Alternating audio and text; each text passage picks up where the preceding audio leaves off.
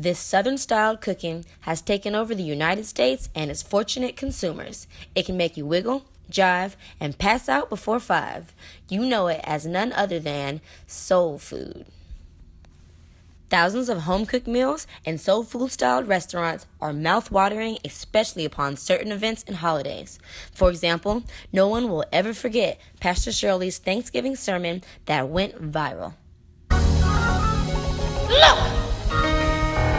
I got beans, greens, potatoes, tomatoes, lamb, rams, hogs, dogs, chicken, turkeys, rabbits, you name it! Being that I'm from the southern state of Georgia, I have my own personal favorite restaurants. For example, Gladys Knight's Chicken and Waffles, located in downtown Atlanta, never seems to fail. Atlanta is a soul food kingdom, but only one joint is lorded over by the actual Empress of Soul herself. We love our southern cuisine. It's part of who we are. It's part of our heritage. And so our aim is to be a 5-star restaurant that cooks soul food, southern cuisine. I love performing. I love bringing you your love stories and your life stories and all of those things to you through my music. And that's the way we feel about our restaurants and our food. And so we go where we feel like they're needed. And that's why we're on Cascade now. So you want to come all the way downtown to get this good food. And why is it that food has so much control over human interaction?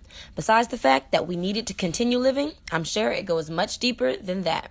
I was able to talk to soul food enthusiasts about where, what, and how they learned about their favorite dishes. Joe, sir, I know you've heard of soul food before, right? I think I have. Okay, what is your favorite soul food meal? So my favorite soul food meal is liver and onions with white gravy.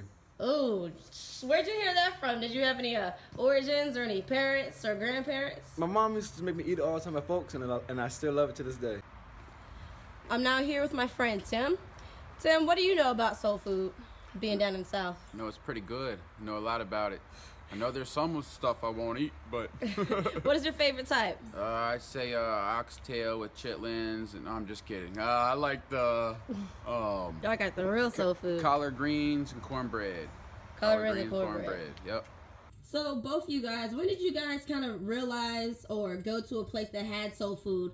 Any type of, Detroit place or Louisiana, or, well, like, do you have a specific restaurant that kind of opened you up? I'm not too picky.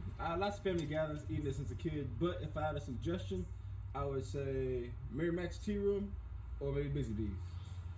Any suggestions, or are you just following him? No, I would have to go with Mary Mac's Tea Room for the one placer, my dear grandmother's house, or Golden Crust. That's all about I know.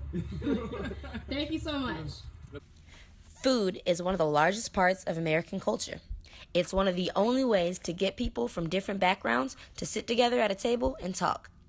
Eating dinner as a family at the dinner table has been an iconic status quo of many. And some Sunday dinners never pass on the opportunity to get that kitchen fired up. As you can see, soul food has definitely created a name for itself. Starting from the southern states of the United States and spreading to a global phenomenon, it has definitely earned its name, soul food.